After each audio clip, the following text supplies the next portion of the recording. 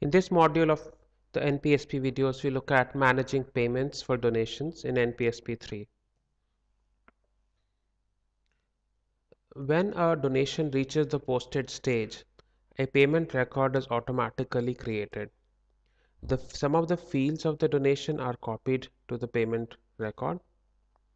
For example, the amount field is copied to the payment amount, the close date field is copied to the payment date, and the opportunity name is copied to the opportunity field of the payment record.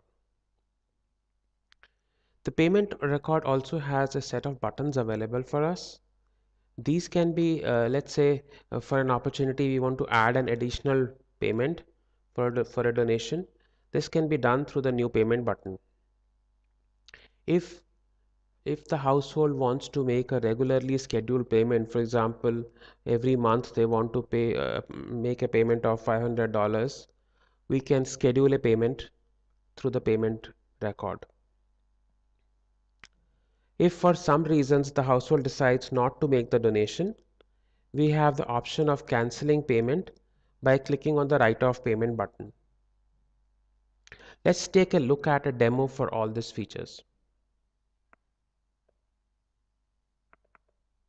Let's go to our standard contact Jamie Smith, which is associated with the Smith household. And let's go to the section of donations and click on another donation for Jamie. We want to choose a donation. It's as the record type.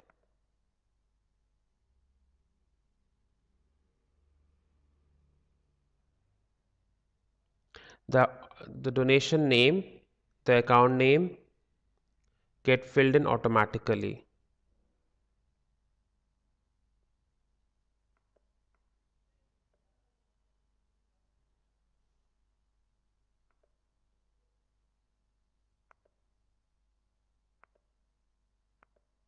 So we have set the stage to posted, which means that the probability percentage gets set to 100.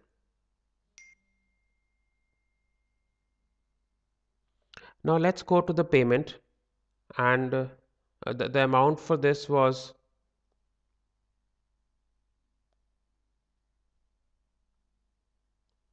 okay. We need to enter the amount for the donation. Let's do that. Let's enter an amount of $5,000.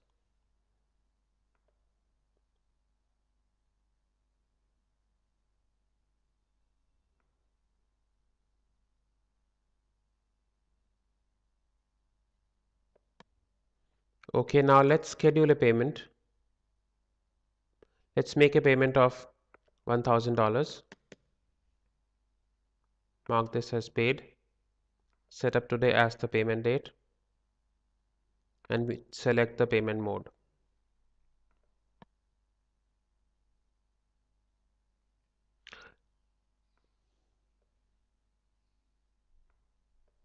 Okay, we can go back to the donation now.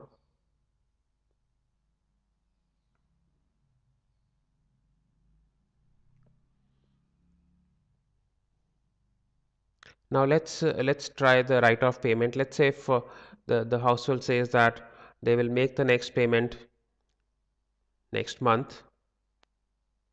So we choose a date of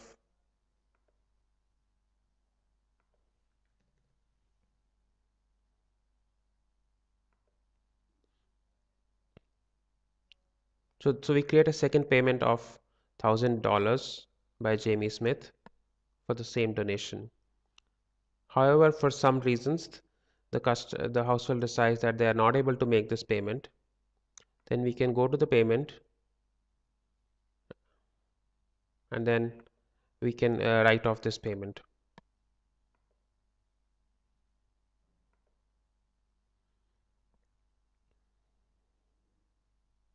So it confirms that the total amount for the opportunity was $5,000, and 1,000 has been paid already. The remaining 4,000 will not get paid.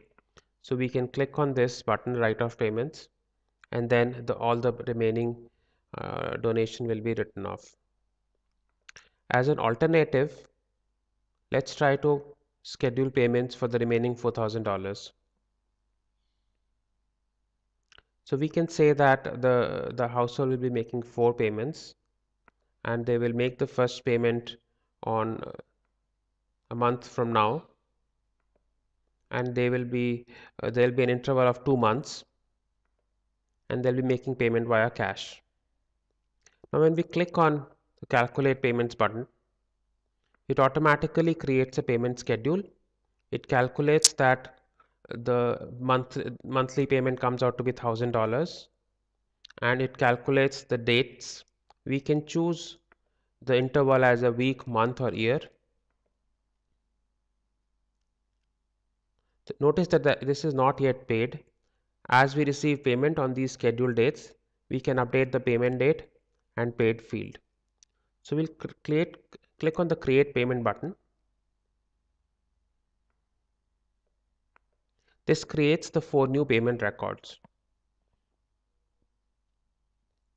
These are all not yet paid, and as we get the payments, we can click on the edit link. Let's say we are in Feb and the household has now made the payment. We'll mark this as paid, and we can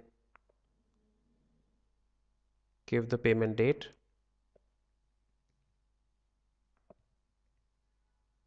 and save the record.